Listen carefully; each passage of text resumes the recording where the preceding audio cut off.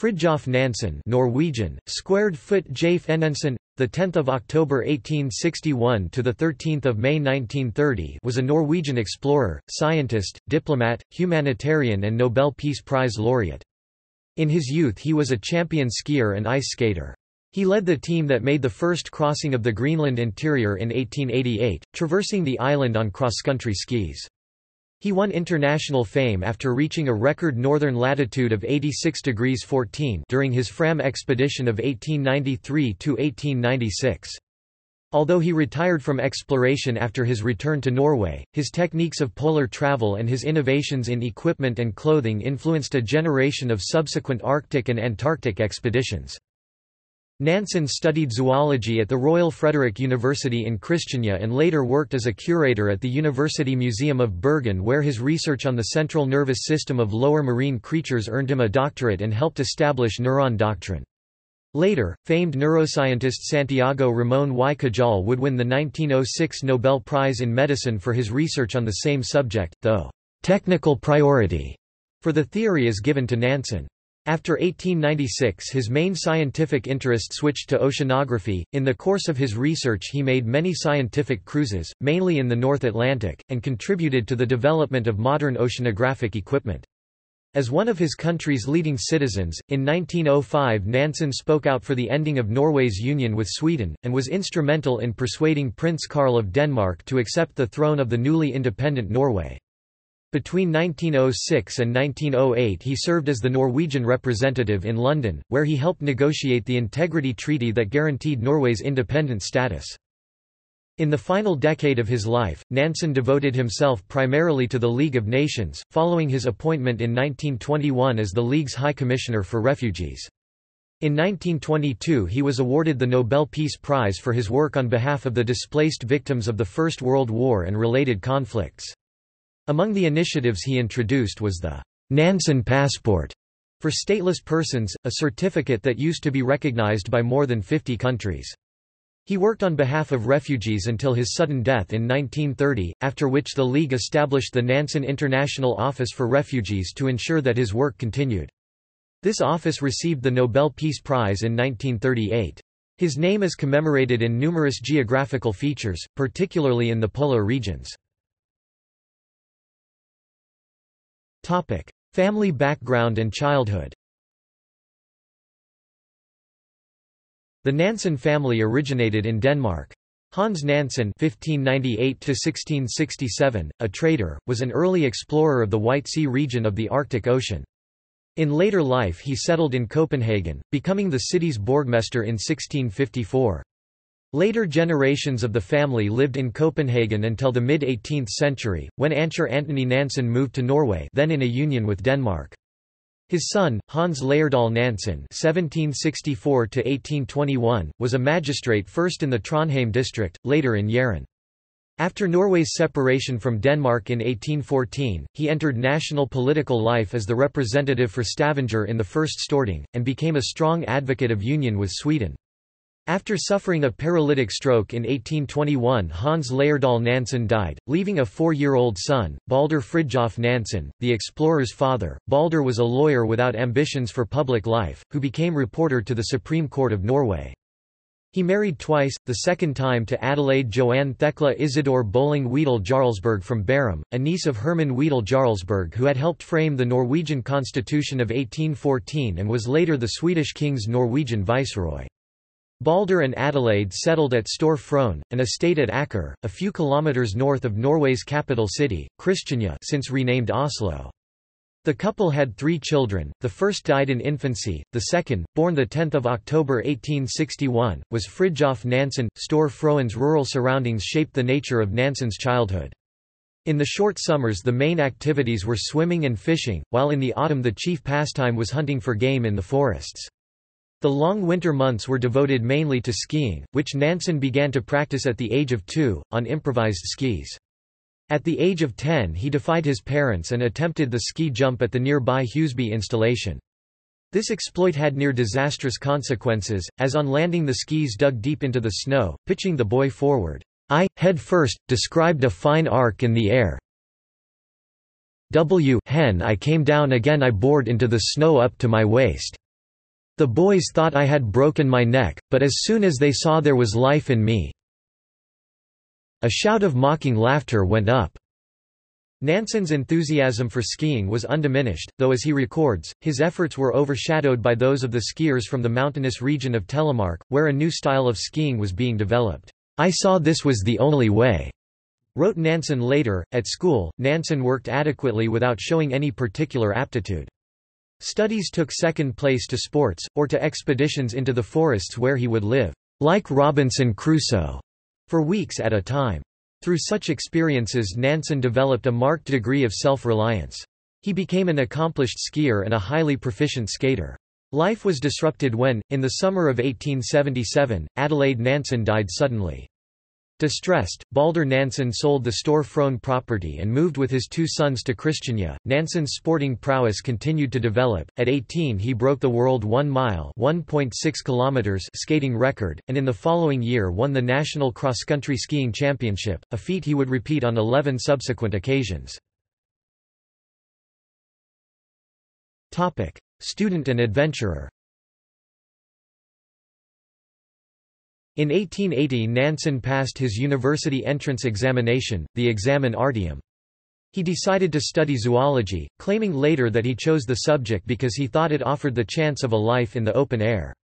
He began his studies at the Royal Frederick University in Christiania early in 1881. Early in 1882 Nansen took the first fatal step that led me astray from the quiet life of science. Professor Robert Collett of the university's zoology department proposed that Nansen take a sea voyage, to study Arctic zoology at first hand. Nansen was enthusiastic, and made arrangements through a recent acquaintance, Captain Axel Krefting, commander of the sealer Viking. The voyage began on the 11th of March 1882 and extended over the following 5 months. In the weeks before sealing started, Nansen was able to concentrate on scientific studies.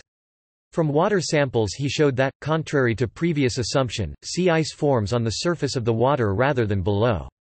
His readings also demonstrated that the Gulf Stream flows beneath a cold layer of surface water. Through the spring and early summer Viking roamed between Greenland and Spitsbergen in search of seal herds. Nansen became an expert marksman, and on one day proudly recorded that his team had shot 200 seal. In July, Viking became trapped in the ice close to an unexplored section of the Greenland coast. Nansen longed to go ashore, but this was impossible. However, he began to develop the idea that the Greenland icecap might be explored, or even crossed. On 17 July the ship broke free from the ice, and early in August was back in Norwegian waters. Nansen did not resume formal studies at the university. Instead, on Collett's recommendation, he accepted a post as curator in the zoological department of the Bergen Museum. He was to spend the next 6 years of his life there. Apart from a 6-month sabbatical tour of Europe, working and studying with leading figures such as Gerhard Armauer Hansen, the discoverer of the leprosy bacillus, and Daniel Cornelius Danielsson, the museum's director who had turned it from a backwater collection into a center of scientific research and education. Nansen's chosen area of study was the then relatively unexplored field of neuroanatomy, specifically the central nervous system of lower marine creatures. Before leaving for his sabbatical in February 1886 he published a paper summarizing his research to date, in which he stated that, "Anastomoses or unions between the different ganglion cells could not be demonstrated with certainty." This unorthodox view was confirmed by the simultaneous researches of the embryologist Wilhelm His and the psychiatrist August Forel. Nansen is considered the first Norwegian defender of the neuron theory, originally proposed by Santiago Ramón y Cajal. His subsequent paper, The Structure and Combination of Histological Elements of the Central Nervous System, published in 1887, became his doctoral thesis. Crossing of Greenland. Planning. The idea of an expedition across the Greenland icecap grew in Nansen's mind throughout his Bergen years. In 1887, after the submission of his doctoral thesis, he finally began organizing this project. Before then, the 2 most significant penetrations of the Greenland interior had been those of Adolf Erik Nordenskjöld in 1883, and Robert Peary in 1886. Both had set out from Disco Bay on the western coast, and had traveled about 160 kilometers (100 miles) eastward before turning back. By contrast, Nansen proposed to travel from east to west, ending rather than beginning his trek at Disco Bay. A party setting out from the inhabited west coast would, he reasoned, have to make a return trip, as no ship could be certain of reaching the dangerous east coast and picking them up. By starting from the east—assuming that a landing could be made there—Nansen's would be a one-way journey towards a populated area. The party would have no line of retreat to a safe base, the only way to go would be forward, a situation that fitted Nansen's philosophy completely. Nansen rejected the complex organization and heavy manpower of other Arctic ventures, and instead planned his expedition for a small party of 6. Supplies would be manhauled on specially designed lightweight sledges. Much of the equipment, including sleeping bags, clothing and cooking stoves, also needed to be designed from scratch. These plans received a generally poor reception in the press. One critic had no doubt that, if the scheme be attempted in its present form, the chances are 10 to 1 that he will uselessly throw his own and perhaps others' lives away. The Norwegian parliament refused to provide financial support, believing that such a potentially risky undertaking should not be encouraged. The project was eventually launched with a donation from a Danish businessman, Augustin Gamel. The rest came mainly from small contributions from Nansen's countrymen, through a fundraising effort organized by students at the university. Despite the adverse publicity, Nansen received numerous applications from would-be adventurers. He wanted expert skiers, and attempted to recruit from the skiers of Telemark, but his approaches were rebuffed. Nordenskjöld had advised Nansen that Sami people, from Finland in the far north of Norway, were expert snow travelers, so Nansen recruited a pair, Samuel Balto and Ole Nielsen Ravna. The remaining places went to Otto Sverdrup, a former sea captain who had more recently worked as a forester, Oluf Christian Dietrichson, an army officer, and Christian Christiansen, an acquaintance of Sverdrup's. All had experience of outdoor life in extreme conditions, and were experienced skiers. Just before the party's departure, Nansen attended a formal examination at the university, which had agreed to receive his doctoral thesis.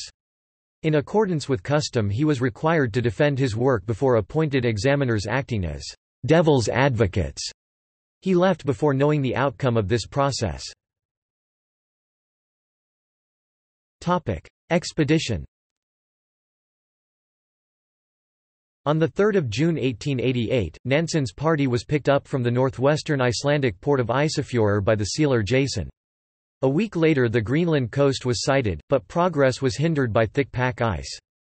On 17 July, with the coast still 20 kilometers (12 miles, 11 nmi) away, Nansen decided to launch the small boats. They were within sight of the Sørmelek Fjord, which Nansen believed would offer a route up onto the icecap. The expedition left Jason in good spirits and with the highest hopes of a fortunate result, according to Jason's captain. There followed days of extreme frustration for the party as, prevented by weather and sea conditions from reaching the shore, they drifted southwards with the ice.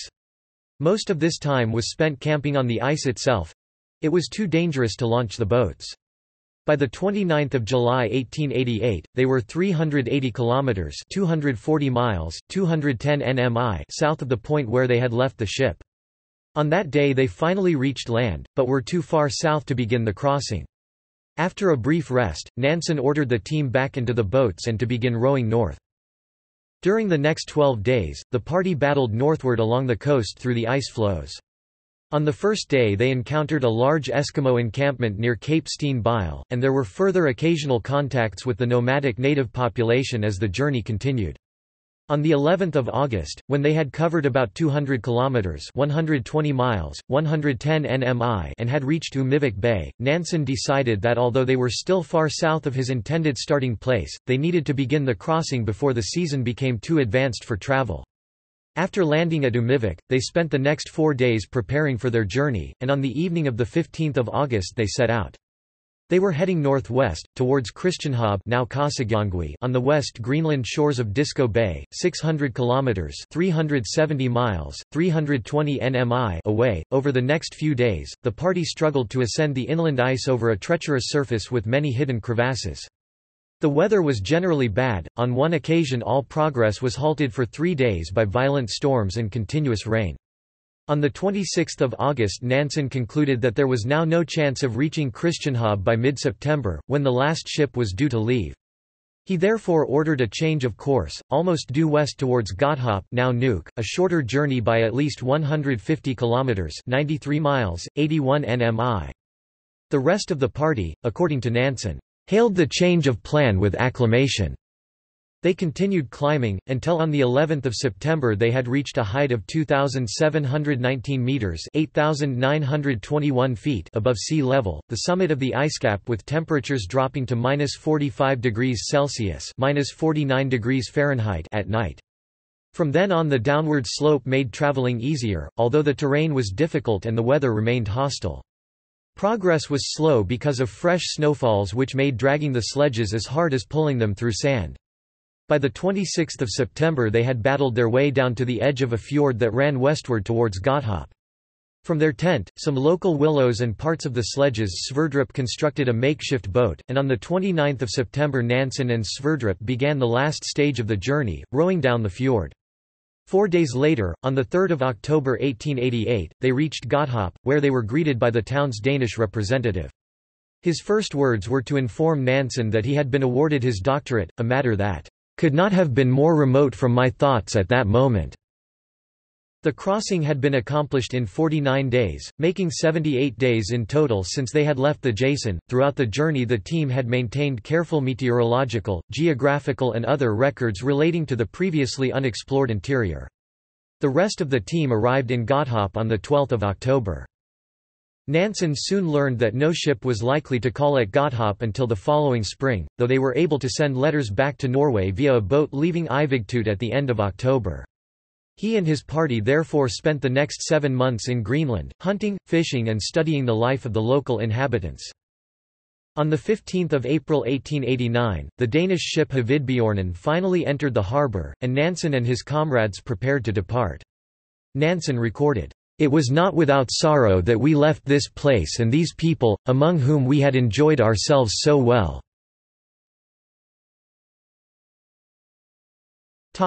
Interlude and marriage. Hvidbjørnen reached Copenhagen on 21 May 1889. News of the crossing had preceded its arrival, and Nansen and his companions were feted as heroes.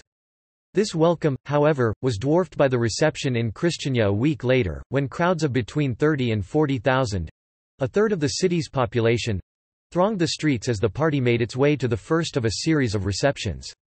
The interest and enthusiasm generated by the expedition's achievement led directly to the formation that year of the Norwegian Geographical Society. Nansen accepted the position of curator of the Royal Frederick University's zoology collection, a post which carried a salary but involved no duties. The university was satisfied by the association with the explorer's name.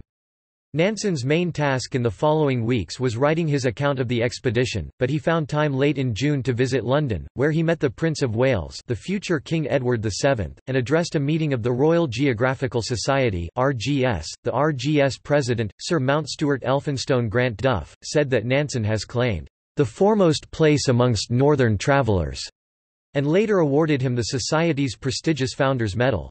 This was one of many honours Nansen received from institutions all over Europe.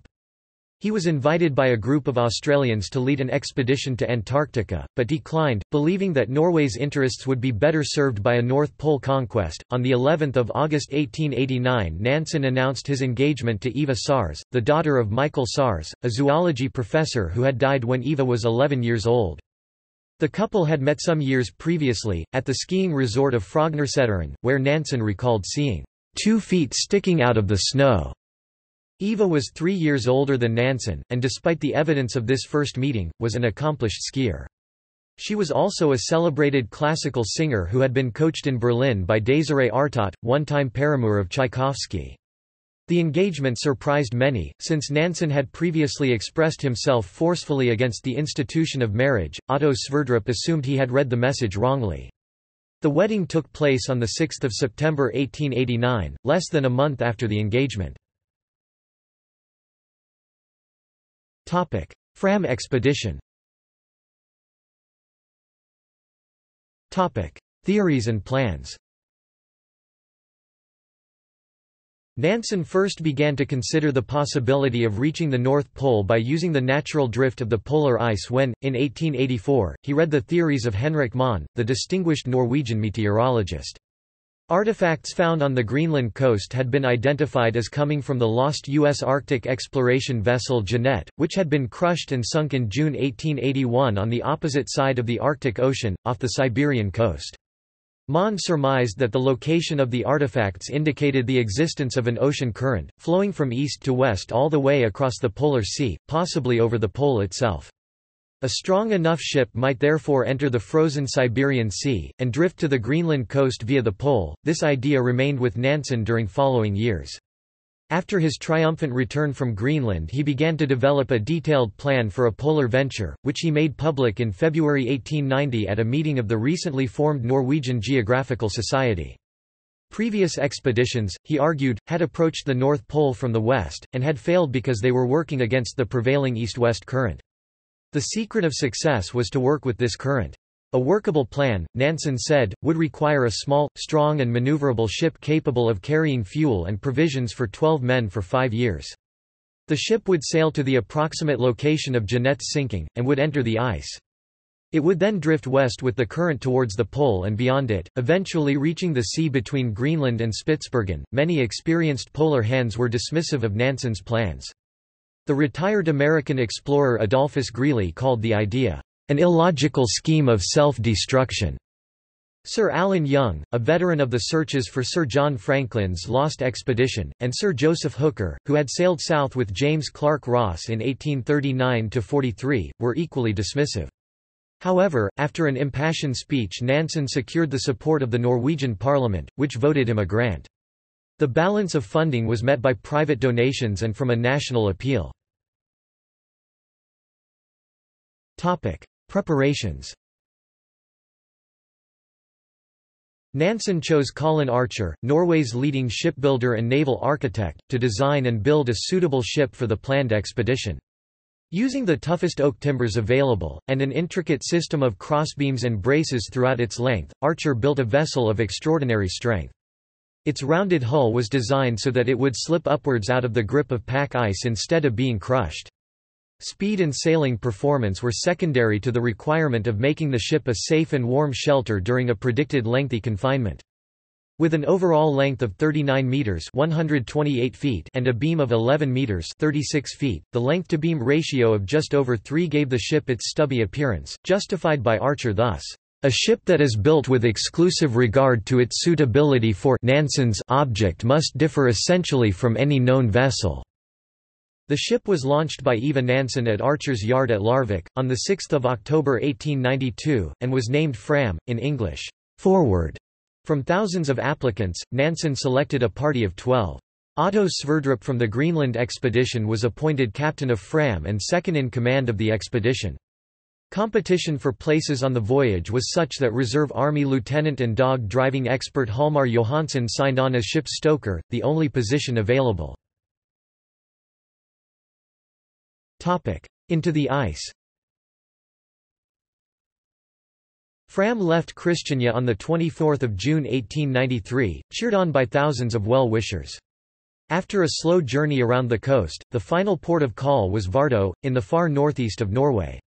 Fram left Vardo on 21 July, following the Northeast Passage route pioneered by Nordenskjöld in 1878–79. Along the northern coast of Siberia, progress was impeded by fog and ice conditions in the mainly uncharted seas. The crew also experienced the dead water phenomenon, where a ship's forward progress is impeded by friction caused by a layer of fresh water lying on top of heavier salt water. Nevertheless, Cape Chelyuskin, the most northerly point of the Eurasian continental mass, was passed on 10 September. 10 days later, as Fram approached the area in which Jeannette had been crushed, heavy pack ice was sighted at around latitude 78 degrees north. Nansen followed the line of the pack northwards to a position recorded as 78 degrees 49 in, 132 degrees 53 e, before ordering engines stopped and the rudder raised. From this point Fram's drift began. The first weeks in the ice were frustrating, as the drift moved unpredictably, sometimes north, sometimes south. By the 19th of November Fram's latitude was south of that at which she had entered the ice. Only after the turn of the year, in January 1894, did the northerly direction become generally settled. The 80 degrees mark was finally passed on the 22nd of March. Nansen calculated that, at this rate, it might take the ship 5 years to reach the pole. As the ship's northerly progress continued at a rate rarely above a mile (1.6 kilometers) a day, Nansen began privately to consider a new plan—a dog sledge journey towards the pole. With this in mind, he began to practice dog driving, making many experimental journeys over the ice. In November, Nansen announced his plan. When the ship passed latitude 83 degrees, he and Hjalmar Johansen would leave the ship with the dogs and make for the pole, while Fram, under Sverdrup, continued its drift until it emerged from the ice in the North Atlantic. After reaching the pole, Nansen and Johansen would make for the nearest known land, the recently discovered and sketchily mapped Franz Josef Land. They would then cross to Spitsbergen, where they would find a ship to take them home. The crew spent the rest of the 1894–95 winter preparing clothing and equipment for the forthcoming sledge journey. Kayaks were built, to be carried on the sledges until needed for the crossing of open water. Preparations were interrupted early in January when violent tremors shook the ship. The crew disembarked, fearing that the vessel would be crushed, but Fram proved herself equal to the danger. On 8 January 1895 the ship's position was 83 degrees 34 in, above Greely's previous farthest north record of 83 degrees 24. Dash for the pole. On 14 March 1895, after 2 false starts and with the ship's position at 84 degrees 4 in, Nansen and Johansen began their journey. Nansen had allowed 50 days to cover the 356 nautical miles (660 kilometers, 410 miles) to the pole, an average daily journey of 7 nautical miles (13 kilometers, 8.1 miles). After a week of travel, a sextant observation indicated that they were averaging 9 nautical miles a day, 17 kilometers, 10 miles, putting them ahead of schedule. However, uneven surfaces made skiing more difficult, and their speed slowed. They also realized that they were marching against a southerly drift, and that distances traveled did not necessarily equate to northerly progression. On 3 April Nansen began to wonder whether the pole was, indeed, attainable. Unless their speed improved, their food would not last them to the pole and then on to Franz Josef Land. He confided in his diary, "I have become more and more convinced we ought to turn before time." On 7 April, after making camp and observing that the way ahead was a veritable chaos of ice blocks stretching as far as the horizon, Nansen decided to turn south. He recorded the latitude of the final northerly camp as 86 degrees 13.6 in, almost 3 degrees beyond the previous farthest north mark. Retreat. At first Nansen and Johansen made good progress south, but on 13 April suffered a serious setback when both of their chronometers stopped. Without knowing the correct time, it was impossible for them to calculate their longitude and thus navigate their way accurately to Franz Josef Land. They restarted the watches on the basis of Nansen's guess that they were at longitude 86 degrees east, but from then on were uncertain of their true position. Towards the end of April they observed the tracks of an Arctic fox, the first trace they had seen of a living creature other than their dogs since leaving Fram. Soon they began to see bear tracks, and by the end of May seals, gulls and whales were in evidence. On 31 May, by Nansen's calculations, they were only 50 nautical miles 93 kilometers, 58 miles from Cape Fligely, the northernmost known point of Franz Josef Land. However, travel conditions worsened as the warmer weather caused the ice to break up. On the 22nd of June the pair decided to rest on a stable ice floe while they repaired their equipment and gathered their strength for the next stage of their journey. They remained on the floe for a month. The day after leaving this camp Nansen recorded, "At last the marvel has come to pass. Land, land, and after we had almost given up our belief in it." Whether this still distant land was Franz Josef Land or a new discovery they did not know. They had only a rough sketch map to guide them. On 6 August they reached the edge of the ice, where they shot the last of their dogs. They had been killing the weakest regularly since 24 April, to feed the others. They then lashed their 2 kayaks together, raised a sail and made for the land. It was soon clear that this land was part of a group of islands. As they moved slowly southwards, Nansen tentatively identified a headland as Cape Felder, on the western edge of Franz Josef Land. Towards the end of August, as the weather grew colder and travel became increasingly difficult, Nansen decided to camp for the winter. In a sheltered cove, with stones and moss for building materials, the pair erected a hut which was to be their home for the next 8 months. With ready supplies of bear, walrus and seal to keep their larder stocked, their principal enemy was not hunger but inactivity. After muted Christmas and New Year celebrations, in slowly improving weather they began to prepare to leave their refuge, but it was 19 May 1896 before they were able to resume their journey. Rescue and return. On 17 June, during a stop for repairs after the kayaks had been attacked by a walrus, Nansen thought he heard sounds of a dog barking, and of voices. He went to investigate, and a few minutes later saw the figure of a man approaching. It was the British explorer Frederick Jackson, who was leading an expedition to Franz Josef Land and was camped at Cape Flora on the nearby Northbrook Island. The two were equally astonished by their encounter. After some awkward hesitation, Jackson asked, "You are Nansen, aren't you?" and received the reply, "Yes, I am Nansen." Johansen was soon picked up, and the pair were taken to Cape Flora where, during the following weeks, they recuperated from their ordeal. Nansen later wrote that he could still scarcely grasp the sudden change of fortune. Had it not been for the walrus attack that caused the delay, the two parties might have been unaware of each other's existence. On 7 August Nansen and Johansen boarded Jackson's supply ship Windward, and sailed for Vardo where they arrived on the 13th. They were greeted by Hans Mohn, the originator of the polar drift theory, who was in the town by chance. The world was quickly informed by telegram of Nansen's safe return, but as yet there was no news of Fram. Taking the weekly mail steamer south, Nansen and Johansen reached Hammerfest on 18 August, where they learned that Fram had been sighted. She had emerged from the ice north and west of Spitsbergen, as Nansen had predicted, and was now on her way to Tromsø. She had not passed over the pole, nor exceeded Nansen's northern mark. Without delay Nansen and Johansen sailed for Tromsø, where they were reunited with their comrades. The homeward voyage to Christiania was a series of triumphant receptions at every port. On 9 September Fram was escorted into Christiania's harbour and welcomed by the largest crowds the city had ever seen. The crew were received by King Oscar, and Nansen, reunited with family, remained at the palace for several days as a special guest. Tributes arrived from all over the world. Typical was that from the British mountaineer Edward Whymper, who wrote that Nansen had made almost as great an advance as has been accomplished by all other voyages in the 19th century put together.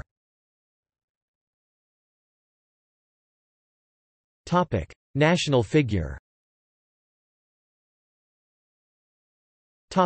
Scientist and polar oracle. Nansen's first task on his return was to write his account of the voyage. This he did remarkably quickly, producing 300,000 words of Norwegian text by November 1896. The English translation, titled Farthest North, was ready in January 1897. The book was an instant success, and secured Nansen's long-term financial future. Nansen included without comment the one significant adverse criticism of his conduct, that of Greeley, who had written in Harper's Weekly on Nansen's decision to leave Fram and strike for the pole. It passes comprehension how Nansen could have thus deviated from the most sacred duty devolving on the commander of a naval expedition. During the 20 years following his return from the Arctic, Nansen devoted most of his energies to scientific work. In 1897 he accepted a professorship in zoology at the Royal Frederick University, which gave him a base from which he could tackle the major task of editing the reports of the scientific results of the Fram expedition. This was a much more arduous task than writing the expedition narrative. The results were eventually published in 6 volumes, and according to a later polar scientist, Robert Rudmose Brown, were to Arctic oceanography what the Challenger expedition results had been to the oceanography of other oceans. In 1900 Nansen became director of the Christiania-based International Laboratory for North Sea Research, and helped found the International Council for the Exploration of the Sea. Through his connection with the latter body, in the summer of 1900 Nansen embarked on his first visit to Arctic waters since the Fram expedition, a cruise to Iceland and January Mayan land on the oceanographic research vessel Michael Sars, named after Eva's father. Shortly after his return he learned that his farthest north record had been passed, by members of the Duke of the Abruzzi's Italian expedition. They had reached 86 degrees 34 in on 24 April 1900, in an attempt to reach the North Pole from Franz Josef Land. Nansen received the news philosophically. What is the value of having goals for their own sake? They all vanish. It is merely a question of time. Nansen was now considered an oracle by all would-be explorers of the North and South Polar regions. Abruzzi had consulted him, as had the Belgian Adrien de Gerlache, each of whom took expeditions to the Antarctic. Although Nansen refused to meet his own countryman and fellow explorer Karsten Borchgrevink, whom he considered a fraud, he gave advice to Robert Falcon Scott on polar equipment and transport, prior to the 1901–04 Discovery expedition. At one point Nansen seriously considered leading a South Pole expedition himself, and asked Colin Archer to design 2 ships. However, these plans remained on the drawing board. By 1901 Nansen's family had expanded considerably. A daughter, Liv, had been born just before Fram set out, a son, Care, was born in 1897 followed by a daughter, Ermelin, in 1900 and a second son Odd in 1901. The family home, which Nansen had built in 1891 from the profits of his Greenland expedition book, was now too small. Nansen acquired a plot of land in the Lysaker district and built, substantially to his own design, a large and imposing house which combined some of the characteristics of an English manor house with features from the Italian Renaissance. The house was ready for occupation by April 1902. Nansen called it Polhogda, in English, Polar Heights, and it remained his home for the rest of his life. A fifth and final child, son Asmund, was born at Polhogda in 1903. Politician and diplomat. The union between Norway and Sweden, imposed by the Great Powers in 1814, had been under considerable strain through the 1890s, the chief issue in question being Norway's rights to its own consular service. Nansen, although not by inclination a politician, had spoken out on the issue on several occasions in defense of Norway's interests. It seemed, early in the 20th century that agreement between the two countries might be possible, but hopes were dashed when negotiations broke down in February 1905. The Norwegian government fell, and was replaced by one led by Christian Michelsen, whose program was one of separation from Sweden. In February and March, Nansen published a series of newspaper articles which placed him firmly in the separatist camp. The new prime minister wanted Nansen in the cabinet, but Nansen had no political ambitions. However, at Michelsen's request he went to Berlin and then to London where, in a letter to the Times, he presented Norway's legal case for a separate consular service to the English-speaking world. On 17 May 1905, Norway's Constitution Day, Nansen addressed a large crowd in Christiania, saying, "Now have all ways of retreat been closed. Now remains only one path, the way forward, perhaps through difficulties and hardships, but forward for our country, to a free Norway." He also wrote a book, Norway and the Union with Sweden, specifically to promote Norway's case abroad. On 23 May the Storting passed the Consulate Act establishing a separate consular service. King Oscar refused his assent. On 27 May the Norwegian cabinet resigned, but the king would not recognize this step. On 7 June the Storting unilaterally announced that the union with Sweden was dissolved. In a tense situation the Swedish government agreed to Norway's request that the dissolution should be put to a referendum of the Norwegian people. This was held on 13 August 1905 and resulted in an overwhelming vote for separation, at which point King Oscar relinquished the crown of Norway while retaining the Swedish throne. A second referendum, held in November, determined that the new independent state should be a monarchy rather than a republic. In anticipation of this, Michelsen's government had been considering the suitability of various princes as candidates for the Norwegian throne. Faced with King Oscar's refusal to allow anyone from his own house of Bernadotte to accept the crown, the favoured choice was Prince Charles of Denmark.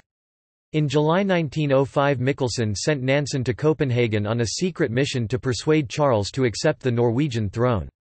Nansen was successful. Shortly after the second referendum, Charles was proclaimed king, taking the name Haakon VII.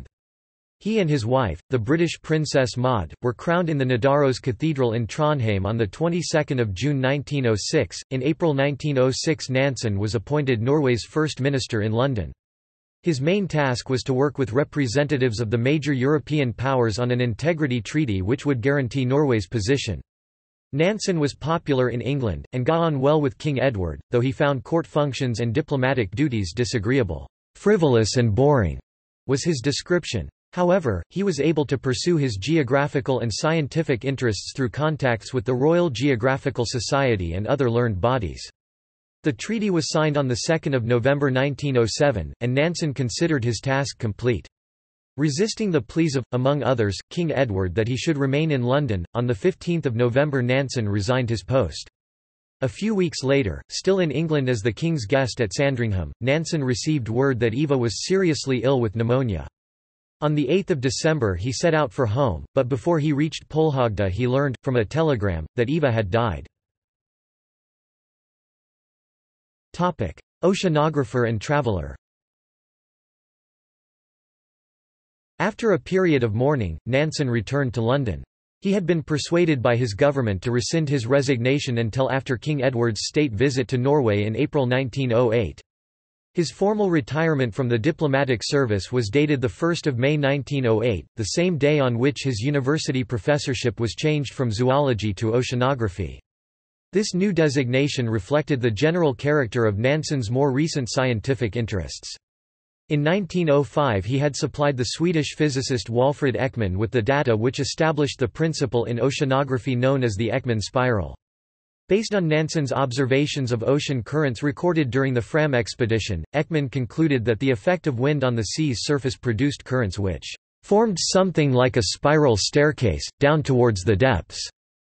In 1909 Nansen combined with Bjørn Helland Hansen to publish an academic paper, The Norwegian Sea, Its Physical Oceanography, based on the Michael Sars voyage of 1900. Nansen had by now retired from polar exploration, the decisive step being his release of Fram to his fellow Norwegian Roald Amundsen, who was planning a North Pole expedition. When Amundsen made his controversial change of plan and set out for the South Pole, Nansen stood by him. Between 1910 and 1914, Nansen participated in several oceanographic voyages. In 1910, aboard the Norwegian naval vessel Fridtjof, he carried out researches in the northern Atlantic, and in 1912 he took his own yacht, Veslemoy, to Bear Island and Spitsbergen. The main objective of the Veslemoy cruise was the investigation of salinity in the North Polar Basin. One of Nansen's lasting contributions to oceanography was his work designing instruments and equipment. The Nansen bottle for taking deep water samples remained in use into the 21st century, in a version updated by Shale Niskin. At the request of the Royal Geographical Society, Nansen began work on a study of Arctic discoveries, which developed into a 2-volume history of the exploration of the northern regions up to the beginning of the 16th century. This was published in 1911 as Nord I Takeheimen, in Northern Mists. That year he renewed an acquaintance with Kathleen Scott, wife of Robert Falcon Scott, whose Terra Nova expedition had sailed for Antarctica in 1910. Biographer Roland Huntford has asserted, without any compelling evidence, that Nansen and Kathleen Scott had a brief love affair. Louisa Young, in her biography of Lady Scott, refutes the claim. Many women were attracted to Nansen, and he had a reputation as a womanizer. His personal life was troubled around this time. In January 1913, he received news of the suicide of Hjalmar Johansen, who had returned in disgrace from Amundsen's successful South Pole expedition. In March 1913, Nansen's youngest son Asmund died after a long illness. In the summer of 1913, Nansen traveled to the Kara Sea, by the invitation of Jonas Lide, as part of a delegation investigating a possible trade route between Western Europe and the Siberian interior. The party then took a steamer up the Yenisei River to Krasnoyarsk, and traveled on the Trans-Siberian Railway to Vladivostok before turning for home. Nansen published a report from the trip in through Siberia. The life and culture of the Russian peoples aroused in Nansen an interest and sympathy he would carry through to his later life. Immediately before the First World War, Nansen joined Helland Hansen in an oceanographical cruise in eastern Atlantic waters. Statesman and humanitarian. On the outbreak of war in 1914, Norway declared its neutrality, alongside Sweden and Denmark. Nansen was appointed president of the Norwegian Union of Defence, but had few official duties, and continued with his professional work as far as circumstances permitted. As the war progressed, the loss of Norway's overseas trade led to acute shortages of food in the country, which became critical in April 1917 when the United States entered the war and placed extra restrictions on international trade. Nansen was dispatched to Washington by the Norwegian government. After months of discussion, he secured food and other supplies in return for the introduction of a rationing system. When his government hesitated over the deal, he signed the agreement on his own initiative. Within a few months of the war's end in November 1918, a draft agreement had been accepted by the Paris Peace Conference to create a League of Nations, as a means of resolving disputes between nations by peaceful means. The foundation of the League at this time was providential as far as Nansen was concerned, giving him a new outlet for his restless energy. He became president of the Norwegian League of Nations Society, and although the Scandinavian nations with their traditions of neutrality initially held themselves aloof, his advocacy helped to ensure that Norway became a full member of the League in 1920, and he became one of its 3 delegates to the League's General Assembly. In April 1920, at the League's request, Nansen began organizing the repatriation of around 500,000 prisoners of war, stranded in various parts of the world. Of these, 300,000 were in Russia which, gripped by revolution and civil war, had little interest in their fate. Nansen was able to report to the Assembly in November 1920 that around 200,000 men had been returned to their homes. "Never in my life," he said, "have I been brought into touch with so formidable an amount of suffering." Nansen continued this work for a further 2 years until, in his final report to the Assembly in 1922, he was able to state that 427,886 prisoners had been repatriated to around 30 different countries. In paying tribute to his work, the responsible committee recorded that the story of his efforts would contain tales of heroic endeavor worthy of those in the accounts of the crossing of Greenland and the Great Arctic Voyage. Even before this work was complete, Nansen was involved in a further humanitarian effort. On 1 September 1921, prompted by the British delegate Philip Noel Baker, he accepted the post of the League's High Commissioner for Refugees.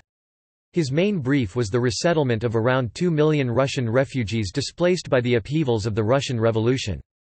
At the same time he tried to tackle the urgent problem of famine in Russia. Following a widespread failure of crops, around 30 million people were threatened with starvation and death.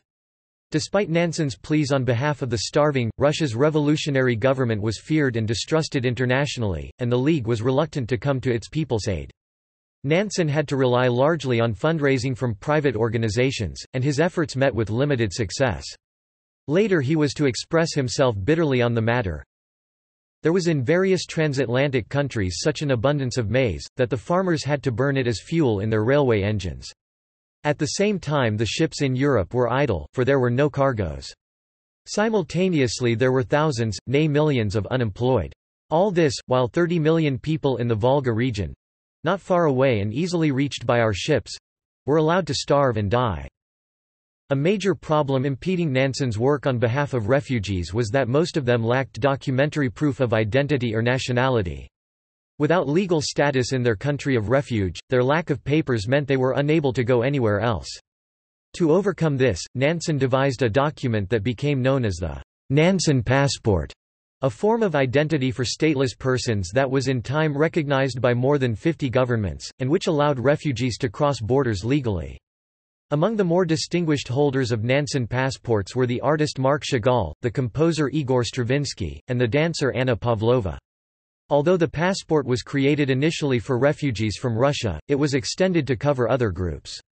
After the Greco-Turkish Wars of 1919–1922, Nansen traveled to Istanbul to negotiate the resettlement of hundreds of thousands of refugees, mainly ethnic Greeks who had fled from Turkey after the defeat of the Greek army.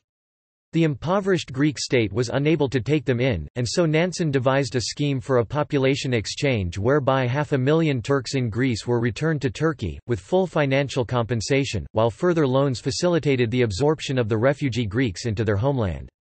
Despite some controversy over the principle of a population exchange, the plan was implemented successfully over a period of several years. In November 1922, while attending the Conference of Lausanne, Nansen learned that he had been awarded the Nobel Peace Prize for 1922. The citation referred to his work for the repatriation of the prisoners of war, his work for the Russian refugees, his work to bring succor to the millions of Russians afflicted by famine, and finally his present work for the refugees in Asia Minor and Thrace. Nansen donated the prize money to international relief efforts.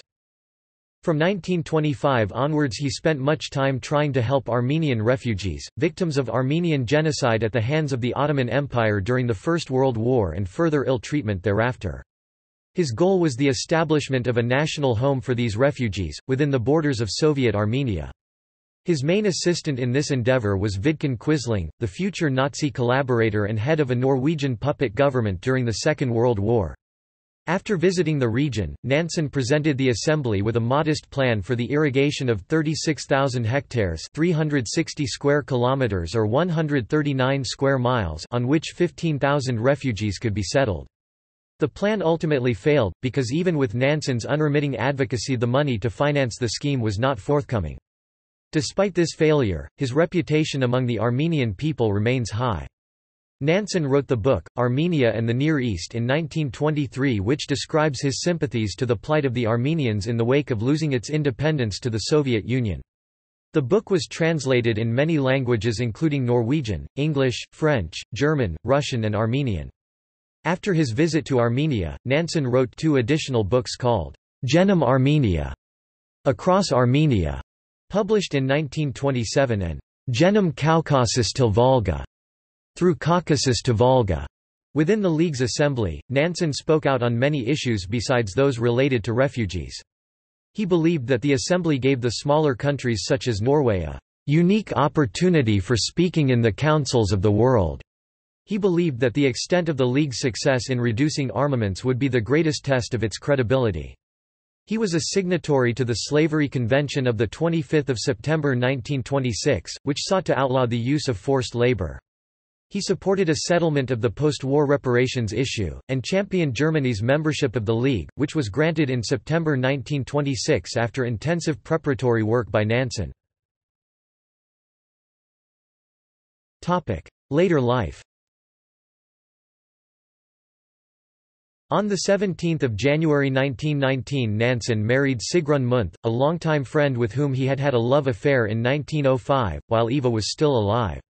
The marriage was resented by the Nansen children, and proved unhappy. An acquaintance writing of them in the 1920s said Nansen appeared unbearably miserable and Sigrun steeped in hate. Nansen's League of Nations commitments through the 1920s meant that he was mostly absent from Norway, and was able to devote little time to scientific work.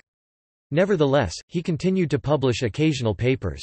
He entertained the hope that he might travel to the North Pole by airship, but could not raise sufficient funding. In any event, he was forestalled in this ambition by Amundsen, who flew over the pole in Umberto Nobile's airship Norge in May 1926. 2 years later Nansen broadcast a memorial oration to Amundsen, who had disappeared in the Arctic while organizing a rescue party for Nobile whose airship had crashed during a second polar voyage. Nansen said of Amundsen, he found an unknown grave under the clear sky of the icy world, with the whirring of the wings of eternity through space. In 1926 Nansen was elected rector of the University of St Andrews in Scotland, the first foreigner to hold this largely honorary position. He used the occasion of his inaugural address to review his life and philosophy, and to deliver a call to the youth of the next generation. He ended, "We all have a land of beyond to seek in our life. What more can we ask? Our part is to find the trail that leads to it. A long trail, a hard trail, maybe, but the call comes to us, and we have to go.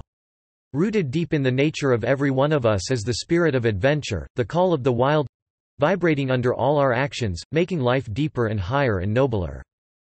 Nansen largely avoided involvement in domestic Norwegian politics, but in 1924 he was persuaded by the long-retired former Prime Minister Christian Michelsen to take part in a new anti-communist political grouping, the Fatherland League. There were fears in Norway that should the Marxist-oriented Labour Party gain power it would introduce a revolutionary program. At the inaugural rally of the League in Oslo, as Christiania had now been renamed, Nansen declared, "To talk of the right of revolution in a society with full civil liberty, universal suffrage, equal treatment for everyone, is idiotic nonsense. Following continued turmoil between the center-right parties, there was even an independent petition in 1926 gaining some momentum that proposed for Nansen to head a center-right national unity government on a balanced budget program, an idea he did not reject. He was the headline speaker at the single largest Fatherland League rally with 15,000 attendees in Tonsberg in 1928. In 1929 he went on his final tour for the League on the ship Stella Polaris, holding speeches from Bergen to Hammerfest. In between his various duties and responsibilities, Nansen had continued to take skiing holidays when he could. In February 1930, aged 68, he took a short break in the mountains with two old friends, who noted that Nansen was slower than usual and appeared to tire easily. On his return to Oslo he was laid up for several months, with influenza and later phlebitis, and was visited on his sickbed by King Haakon VII. Nansen was a close friend of a clergyman named Wilhelm. Nansen himself was an atheist. Death and legacy. Nansen died of a heart attack, at home, on 13 May 1930. He was given a non-religious state funeral before cremation, after which his ashes were laid under a tree at Polhogda. Nansen's daughter Liv recorded that there were no speeches, just music, Schubert's Death and the Maiden, which Eva used to sing.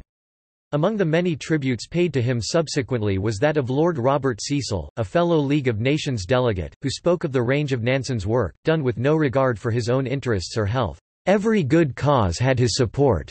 He was a fearless peacemaker, a friend of justice, an advocate always for the weak and suffering."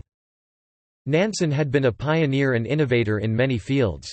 As a young man he embraced the revolution in skiing methods that transformed it from a means of winter travel to a universal sport, and quickly became one of Norway's leading skiers. He was later able to apply this expertise to the problems of polar travel, in both his Greenland and his Fram expeditions. He invented the Nansen sledge, with broad, ski-like runners, the Nansen cooker, to improve the heat efficiency of the standard spirit stoves then in use, and the layer principle in polar clothing, whereby the traditionally heavy, awkward garments were replaced by layers of lightweight material.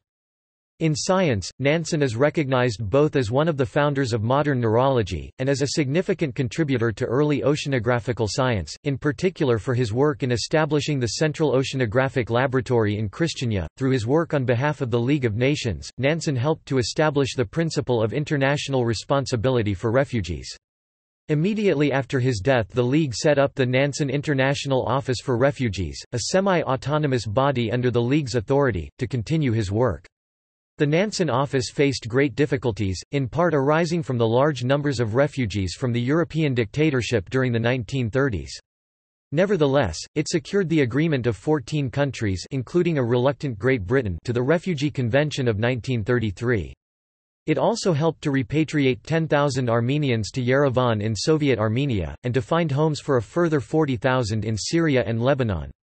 In 1938, the year in which it was superseded by a wider-ranging body, the Nansen Office was awarded the Nobel Peace Prize. In 1954, the League's successor body, the United Nations, established the Nansen Medal, later named the Nansen Refugee Award, given annually by the United Nations High Commissioner for Refugees to an individual, group or organization, for outstanding work on behalf of the forcibly displaced. In his lifetime and thereafter, Nansen received honors and recognition from many countries. Nansen Ski Club, the oldest continually operated ski club in the United States, located in Berlin, New Hampshire, is named in his honor. Numerous geographical features are named after him, the Nansen Basin and the Nansen-Gackel Ridge in the Arctic Ocean, Mount Nansen in the Yukon region of Canada, Mount Nansen, Mount Fridtjof Nansen and Nansen Island, all in Antarctica, as well as Nansen Island in the Kara Sea and Nansen Island in Franz Josef Land. Polhogda is now home to the Fridtjof Nansen Institute, an independent foundation which engages in research on environmental, energy and resource management politics. In 1968 a film of Nansen's life, Bear et Liv, historian Om Fridtjof Nansen was released, directed by Sergei Mikhailian, with Knut Wigert as Nansen. In 2004 the Royal Norwegian Navy launched the first of a series of 5 Fridtjof Nansen-class frigates. The lead ship of the group is H. Noms Fridtjof Nansen, 2 others are named after Roald Amundsen and Otto Sverdrup. In the ocean, Nansen is commemorated by Nansenia, small mesopelagic fishes of family Microstomatidae. In space, he is commemorated by asteroid 853 Nansenia. In 1964, the IAU adopted the name Nansen for an impact crater at the lunar North Pole, after the Norwegian explorer. Fridtjof Nansen Museum.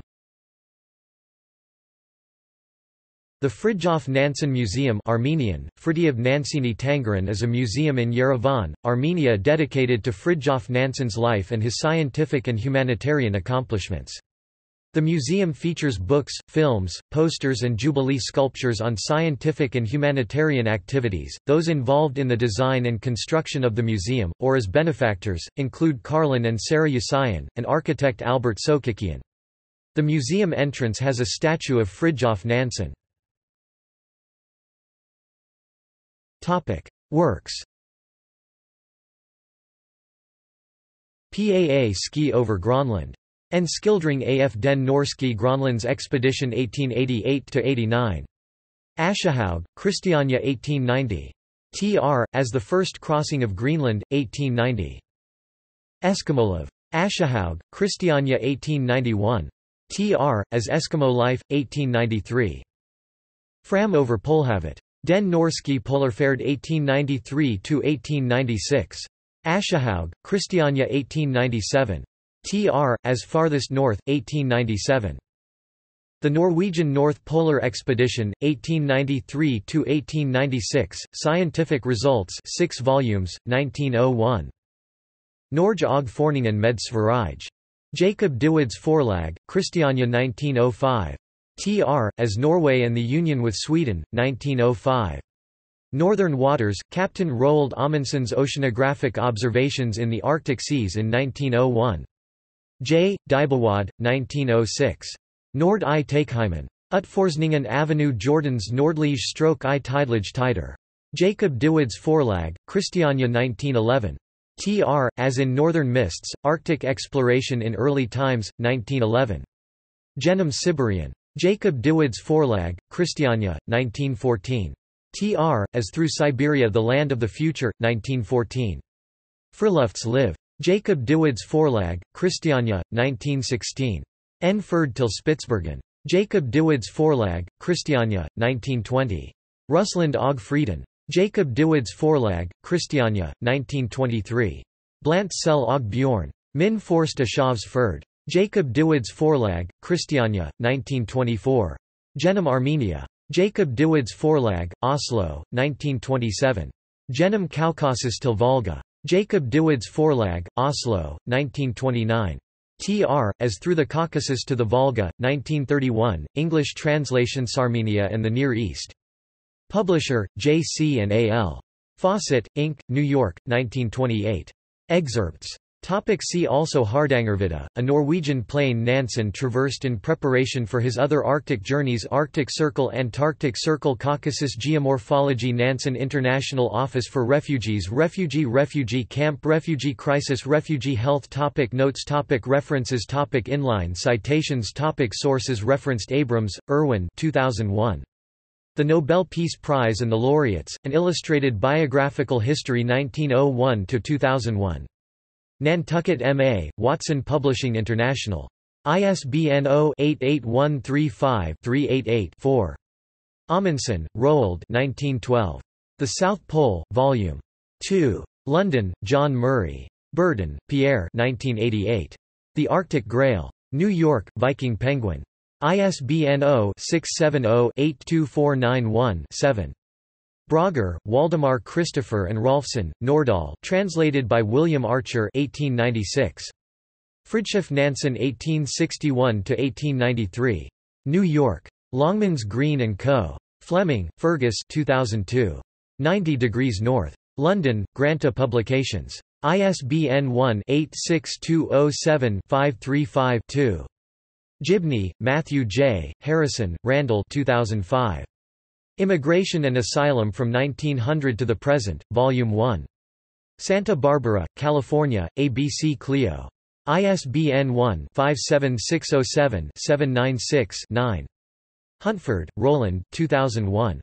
Nansen. London, Abacus. ISBN 0-349-11492-7, first published in 1997 by Gerald Duckworth Jackson, Frederick 1935. The Lure of Unknown Lands. London, G. Bell and Sons. Nansen, Fridtjof Tr. H. M. Gepp 1890. The First Crossing of Greenland. London, Longmans, Green. ISBN 978-1-108-03109-7. Nansen, Fridtjof 1897. Farthest North, Volumes I and II. London, Archibald Constable & Co. ISBN 978-1-60239-237-3, also available on Project Gutenberg Norland, Andreas 1973. Hard Tider, Federlandslige I Norsk Politik. Oslo, Dreyer. ISBN 978-8-20901-106-5, in Norwegian Pollock, Frederick 2003. The League of Nations. Clark, New Jersey, The Lawbook Exchange Limited. ISBN 1-58477-247-6. Reynolds, E. E. 1949. Nansen. Harmondsworth UK, Penguin Books. Scott, J. M. 1971. Fridtjof Nansen. Sheridan, Oregon, Heron Books. Spitz, Susan, ed. 2005. The American Heritage Science Dictionary. Boston, Houghton Mifflin. ISBN 0-618-45504-3. Whitaker, Ewan A. 1999. Mapping and Naming the Moon. Cambridge, Cambridge University Press. ISBN 978-0-52162-248-6.